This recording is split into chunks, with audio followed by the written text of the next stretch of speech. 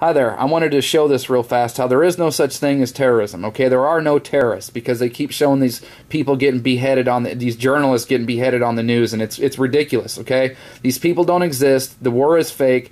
The ISIS is fake. There are people going around killing people in the name of Islam or in the name of another religion because of someone else's religion. That stuff's very real. But the whole worldwide Islamic takeover is not happening because of just the Islamists. It's because you got rich, fake, phony baloney Jew Masons that are funding all this stuff that's happening. All these fake boogeymen, this war on terror is all made up, and I want to show you, okay? This is from Iron Man 3. This conversation takes place between a terrorist named the Mandarin, who in the movie the whole world's afraid of, and it takes place between him and Iron Man, okay? Iron Man catches up with the bad guy, and this is what they say to each other. My name is Trevor Slattery. That's the bad guy. That's the terrorist, the Mandarin, as he's called. Iron Man says, what are you? What are you, a decoy? You're a double, right? What? No? An understudy? Absolutely not. Don't hurt the face. I'm an actor. You got a minute to live. Fill it with words. It's just a role. The Mandarin, see, it's not real.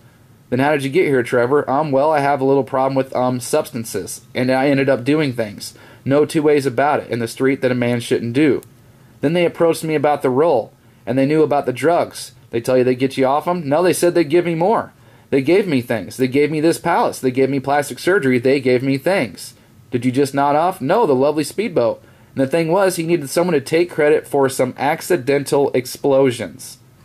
He, Killian, that's a bad guy. Killian, he created you. He created me. Custom-made terror threat, yes.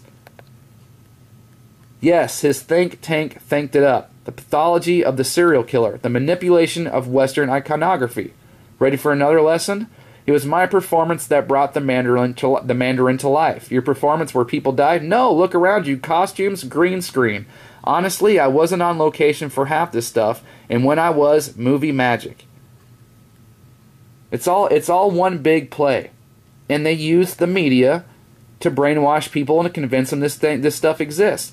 Watch this CNN host, okay? Watch this CNN host, this CNN journalist, this mainstream media reporter walk up and kiss the mayor. Here's Allison joining us right now. Excellent. And welcome, Look at that. Let's watch that again.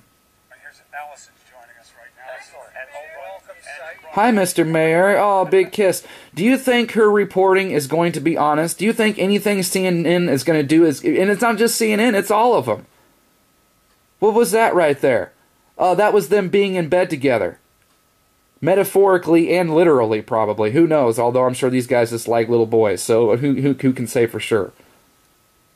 And I'll just go ahead and end it with this. The U.S. military's stunning conspiracy theory emerges from the archives. ISIS leader does not exist.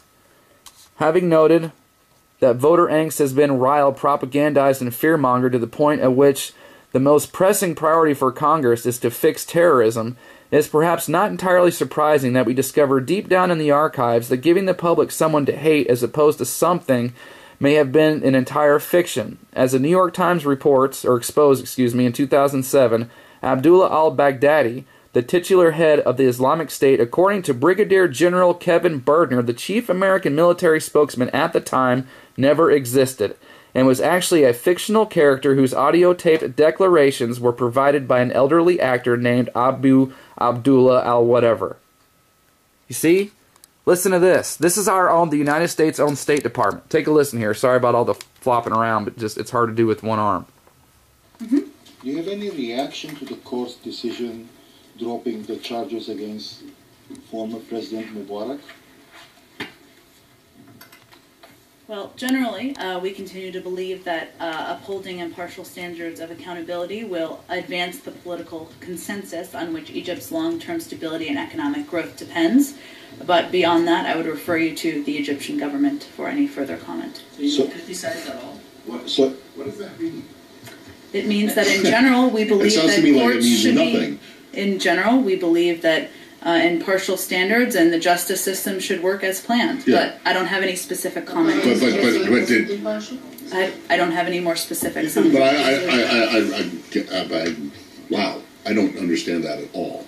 What does that mean? You believe it? Of course you do. But were those standards upheld in this case? I don't have any specific comment on the case. I'd point you to the Egyptian government case. Can you see if can we ask for push your people a little bit harder? Because I mean, you call for accountability and transparency all the time from any number of governments, and so if no one is held to account.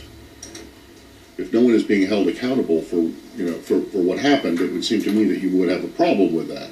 And if there's more we have to say, Matt, we will make sure you all know. But I mean, what you have said what you said says nothing. I mean, it just it's like saying, well, we support the right of people to breathe. Well, if that's we great. have But if further comments breathe, on the case, I will make sure all of you have it. Okay.